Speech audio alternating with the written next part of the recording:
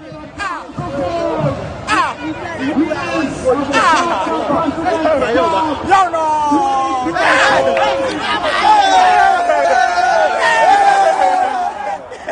how did they do that?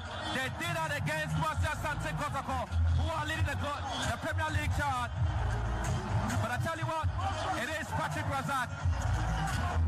He knows how to score, and he's done that. It is Asante Kotoko failing to get a trophy with their performance, and it cements and tells a story of how good the Phobians have always been. And anytime they meet Kotoko, they always say they are the champions. And so it finished at the book 2, Asante Kotoko 1.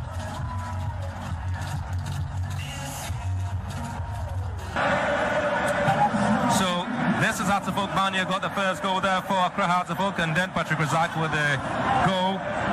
The Phobians won their President Cup back in 2003, won it back in 2009, and 2013 they won it, and then 2015.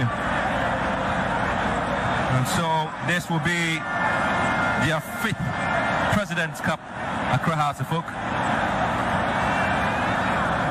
And they will certainly enjoy, and the first, it will be the very first trophy there for Sulley Muntari after joining Accra Hatterfolk.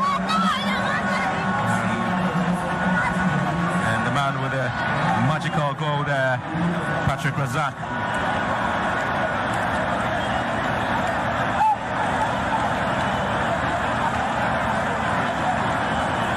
Costa's first trophy as the Hatterfolk player. Richard Attack. He's playing the safest pair of hands there for Hatterfolk, and Muntari. We get some encouraging words there from the president.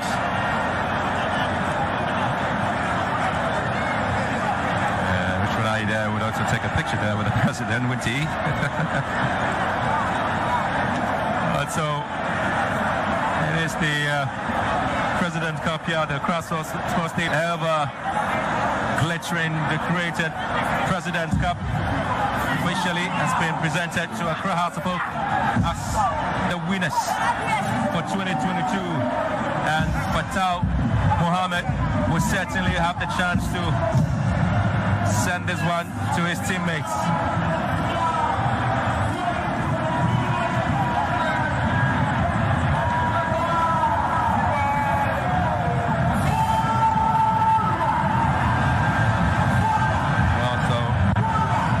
Hatterfolk and Fatal Mohammed. He's held the Premier League trophy, he's held the FA Cup trophy, and now he has the President's Cup. And this is the time Hatterfolk can afford to celebrate their 5th President's Cup. And so there you go, the champions for 2022, the Gaka President's Cup. It all went to Accra Hatterfolk, 2-1 win against Asante Kotoko. And here we go, it is the celebration of the champions, Accra Hatterfolk. And so, it finished here, Hatterfolk 2, Asante Kotoko.